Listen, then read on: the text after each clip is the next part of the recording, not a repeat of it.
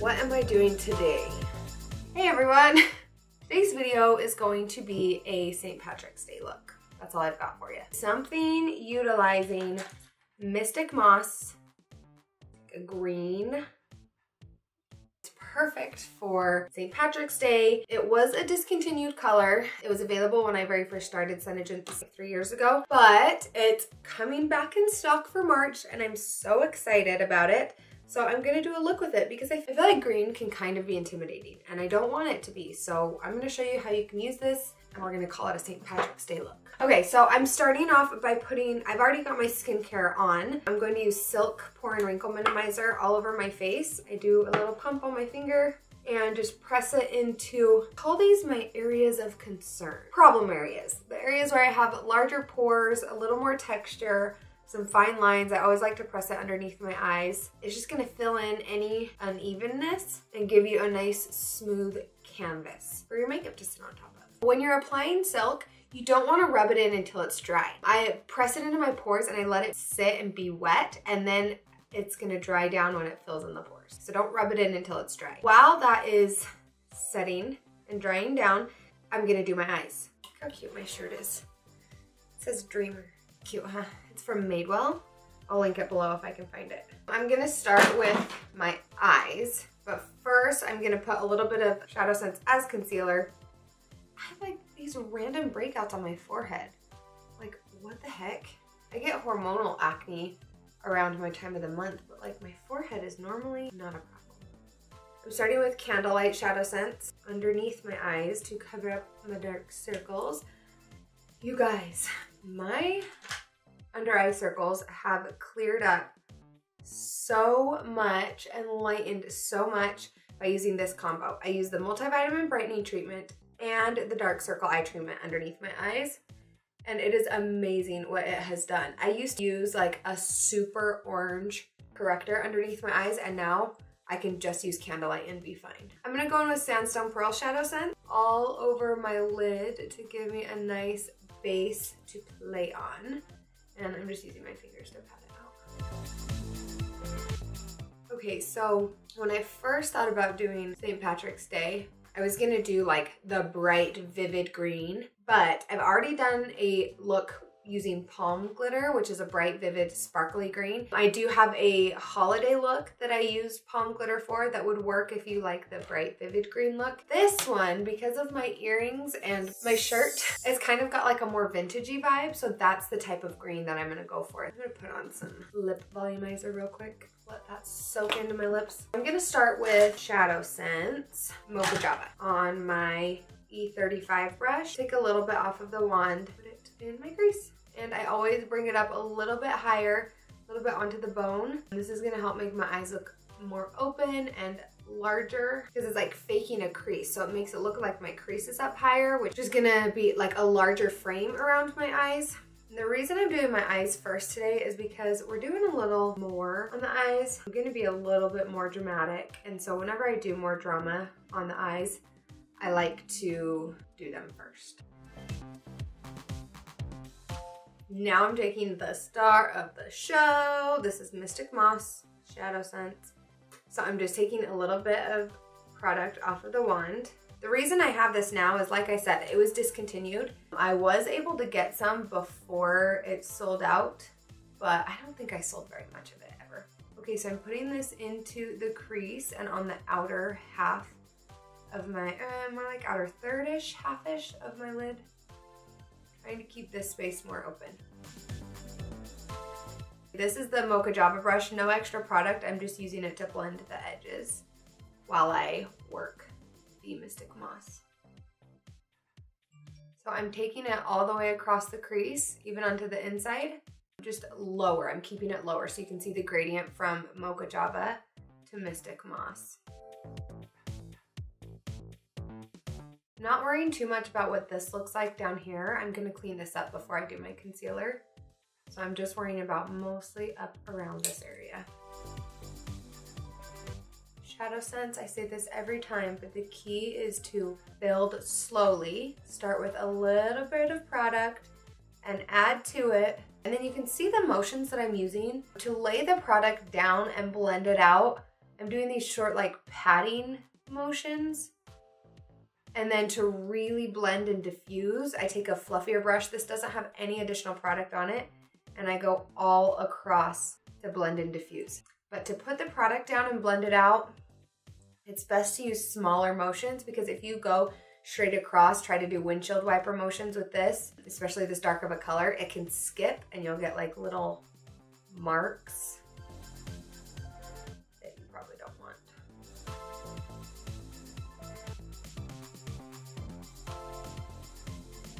That is Mystic Moss. I'll probably end up going back in with more, but I'm gonna darken it up a bit by using, what I'm gonna do, I can't decide if I want like a bright lid or a dark lid.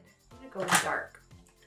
I think I'm going to use Smoked Topaz Shimmer on the lid. That'll be cute with my top. I'm gonna keep piling on some more Mystic Moss first. And I'm actually going to put it all over the lid now that I've decided on a dark lid. We're putting it all over the lid and then blending upwards. As if you're doing this with me. If you cannot get your hands on Mystic Moss, this look would also look cute with Smoked Topaz as the base. It just might not be as green. I want to darken up the outer edge a bit. So I'm taking the same Mystic Moss brush and using Onyx ShadowSense, just like the tiniest little dab, and putting it here in this outer. Actually, you know, I'm gonna take this domed brush instead. This is an E43, and use this. It's stiffer, so I can guide the product where I want it to be just a little bit better.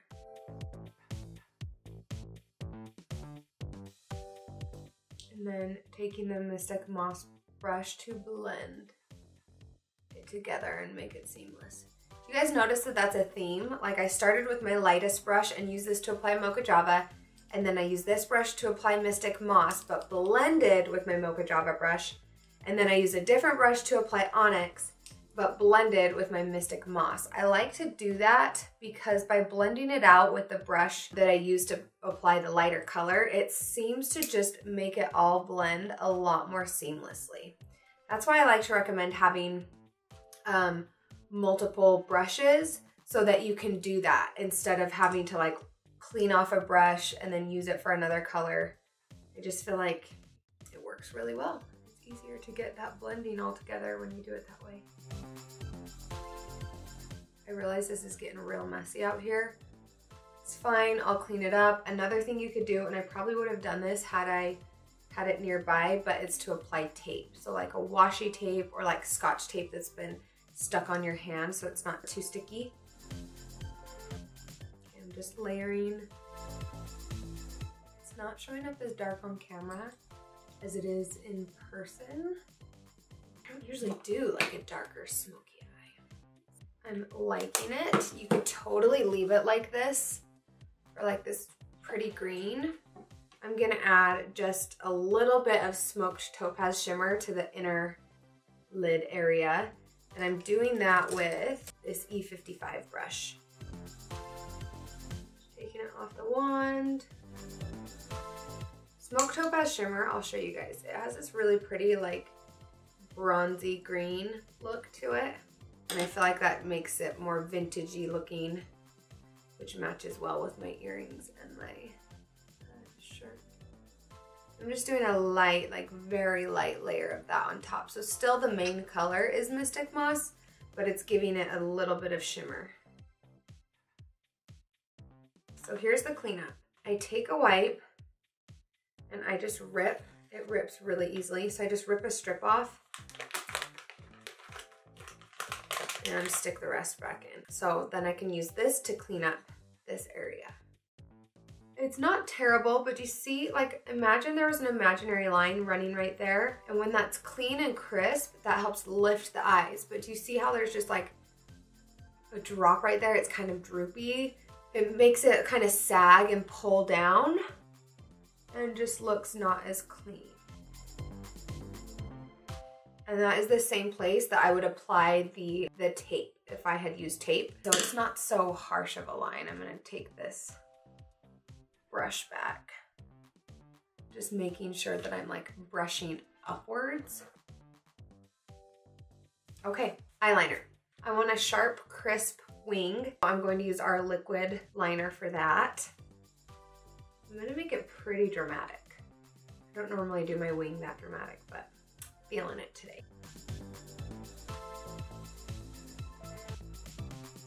I really want SENEGENCE to come out with like a felt tip or a brush tip liquid liner. This one is a brush tip, but like a pen, like a liquid liner pen. I've got my mirror down low, down here, so I'm looking down into my mirror. It's so much easier to do a liner when you're looking down into the mirror because it exposes the lid, but you can still see what you're doing.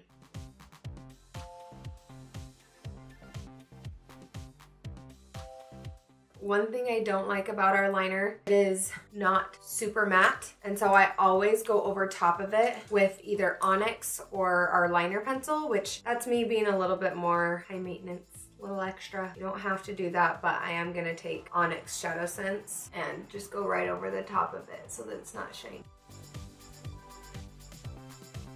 And it also helps to fill in any holes or like wobbliness or unevenness in the line and like the eyeliner that you drew. The reason that I'm not using just Onyx ShadowSense on its own is because it's softer. It's a softer black. It's not as harsh. And so it is great still. Like I'll use it some days, but for this I wanted more of like a bold, intense black line. I'm taking our black liner pencil and lining my upper waterline. This is safe for contacts, BT dubs. Except when you draw on your contacts, that doesn't feel the greatest, which I just did. I'm gonna do my face and then finish off the eyes. For the face, I want more coverage than just the tinted moisturizer that I usually use. So I'm going to use cream beige foundation today. This is the F82. It's fine. I just prefer a flatter top brush when I'm trying to build more coverage, but it'll work. It's a great blending brush. It's just not the best for stippling, but it's fine. It's gonna get the job done. So this is cream beige Make Sense foundation, like I said, in the original formula.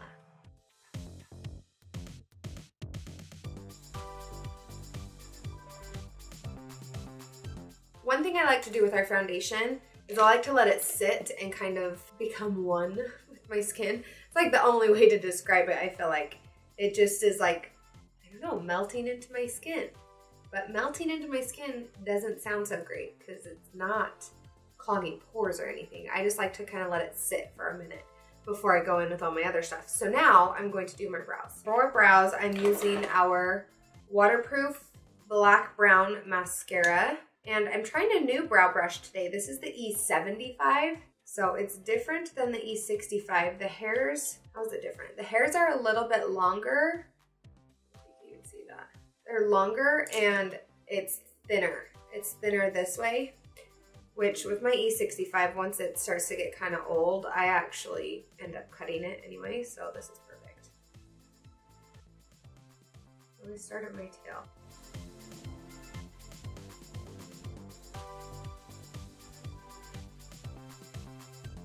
See the difference? My eyebrows are microbladed, so you can see like the microblading underneath and the micro shading. It's faded a lot. So pretty much all I'm doing right here is covering up that old microblading.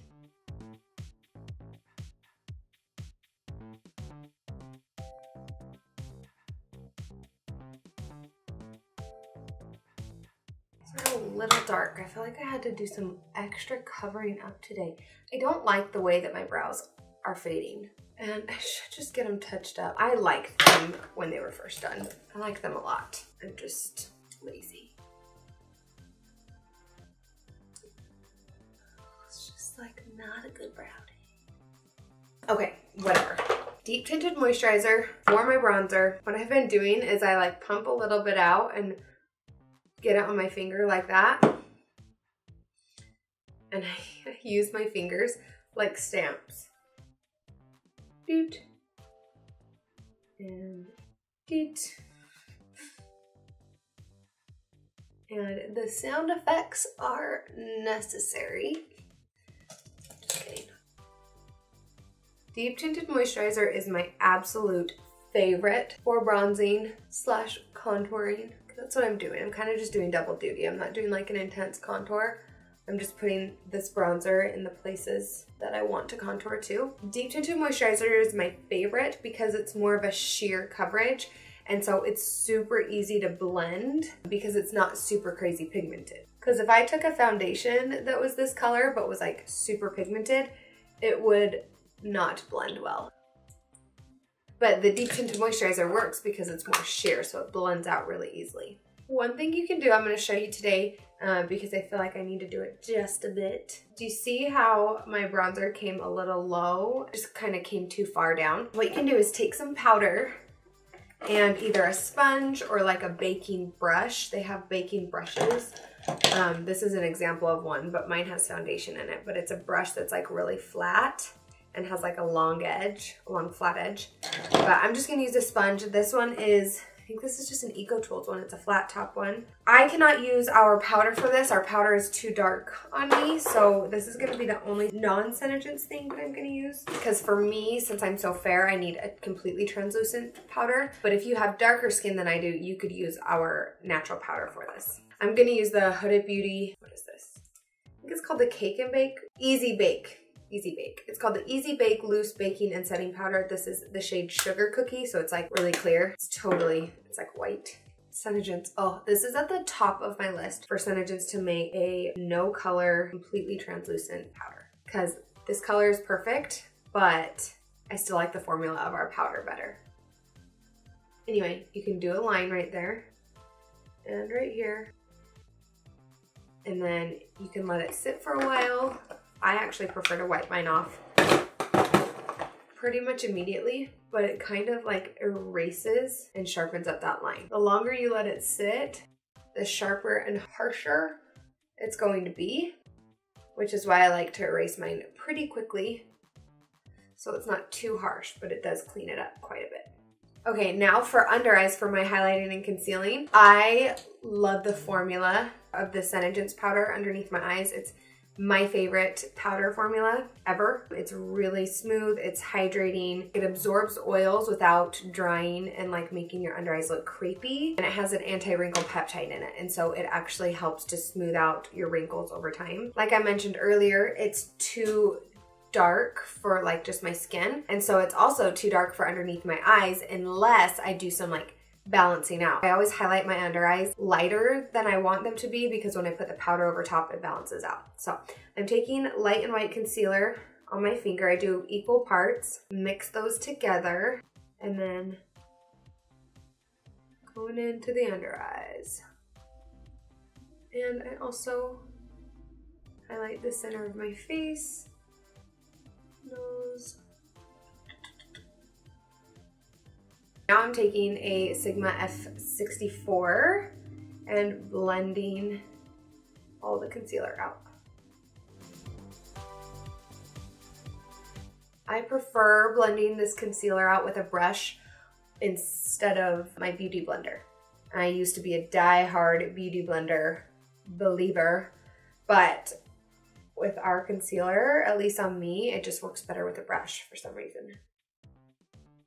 Really getting that inner corner. But remember when I first did my eyes, I put my candlelight in there and then I put Sandstone Pearl all over the lid, and I did kind of tap it out underneath my eyes too. I did that so that when I do my concealer right here, I don't have to get right up underneath my eyes. I'm just getting up and around. It's a little light. It's not too light. It's not like, I mean, it doesn't look crazy and stark white. However, when I go over top of it with our natural powder, it's just gonna bring it all together, bring it all home. So I'm taking the natural powder. I like to use my own brush for it, so I've dumped it into a container and I just use it to blend everything together. You see the difference that it makes from this eye to this eye? I still have brightness under this eye, but it's just more seamless and smooth. It's the powder. I'm obsessed with the powder. That's why I really want them to make it in a totally translucent powder. Please, SENEGENCE, bring that on. I need blush. I don't like doing blush very often. I mean, I like it, but it's not like my favorite thing to do. I am going to use Terracotta Blush Sense today. It's like a peachy, corally kind of blush. Just gonna take the tiniest bit. So I squeezed it out a little bit, taking the tiniest bit on my brush and blending it backwards on my cheeks. Taking a little bit of, this is the pearlizer, the original formula pearlizer. And I've squirted a little bit on the back of my hand. And I'm taking, this is my new favorite highlighter brush. It is the FO3. It's fantastic. It's such a good highlighter brush. And I'm just popping it on. Oops, I got way too much on my brush though. It's gonna be super glowy. So the reason I'm doing the original formula instead of anti-aging is the original formula has more of a golden hue to it, and the anti-aging is more cool toned, more pink. So I've got kind of more like the vintagey warm vibes going on.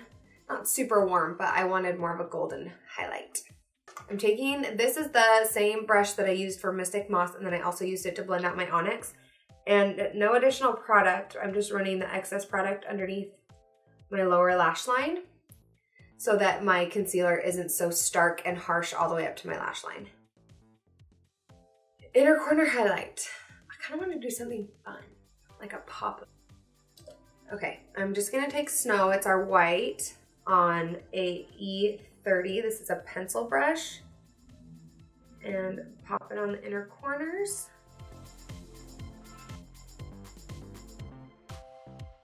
And underneath the brow bone. And then you could leave it at that. I'm gonna go a step further, and I'm gonna take a color that is discontinued. So you may have it, you may not. If you don't have it, you could just leave it like this or take like Sandstone Pearl Shimmer, but I'm gonna use Gold Shimmer because it's more yellow and I like it. And I'm gonna pop that right on top. But you could totally just use Sandstone Pearl Shimmer. Oh, Sandstone Pearl Glitter would be really pretty right here too, like a brighter. I just wanted like some extra on my inner corner. Like not my usual just snow, but I wanted to bring a little something more vibrant. I'm just gonna softly run that underneath my brow bone. I'm going to put on lashes. I'm gonna open some new ones. I haven't tried these ones yet. I love Virago Babe lashes. Ooh, this looks pretty. I got a new style called Scarlet. Well, new to me. It's not a new style, it's new to me. Ooh, I like these. You know what else would be pretty on the inner corner is some rose gold glitter. Now I'm gonna do mascara. I don't like to do mascara until after lashes because my natural lashes are very curly. And so when I put mascara on, they curl up and then it's hard for me to get the false lashes on. So I do it after, but I'm very careful to not get it too messy on the false lashes. So I'm taking our mascara, our Volume Intense mascara. This is the non-waterproof version. You could use either one. I like the non-waterproof, especially when I have lashes on because it's got a tapered brush and so it's a little easier to get in there and get these lashes covered. Okay, I'm gonna do something that I don't normally do. I'm going to put eyeliner on my bottom waterline. I don't ever do that, ever. Because I feel like it closes off my eyes, but these lashes are so like, I feel like I can get away with it. What do you think? I haven't done this. I literally have not done this since like 8th grade. I would close my eyes off so bad in 8th grade, which is like the tiniest bit of mascara, and that was it. What was I thinking? Okay, oh my gosh, I love it. I love it. And what I love about that eyeliner is it's gonna stay in place all day long, so I don't have to worry about it like leaving black marks. I'm gonna put on a lip color. I don't know what lip color. I'm gonna do like beige champagne, just something simple, but it's warm. Maybe a little bit of Dawn Rising.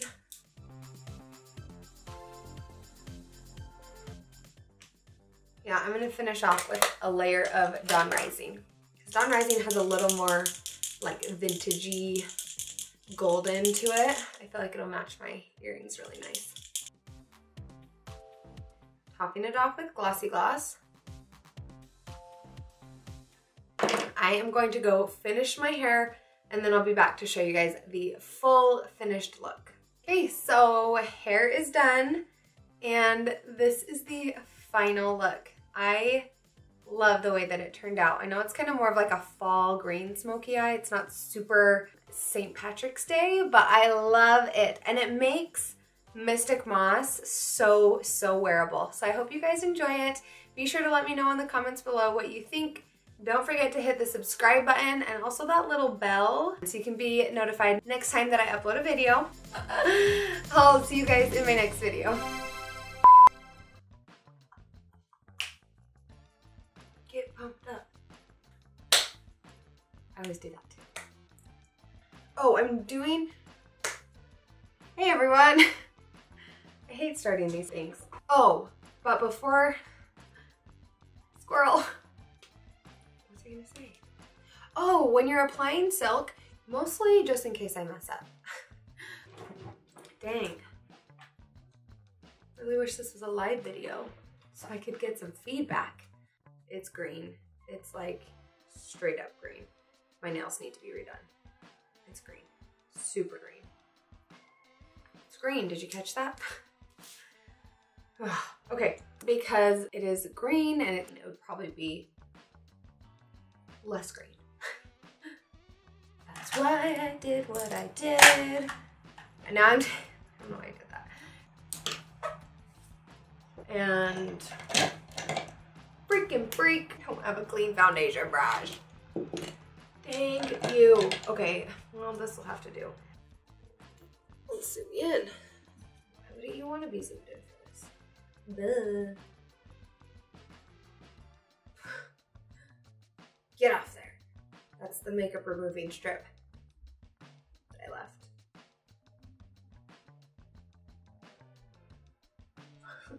And next time that I post it. What else do I say? All the things, all the love. I don't know. I'll see you guys in my next video.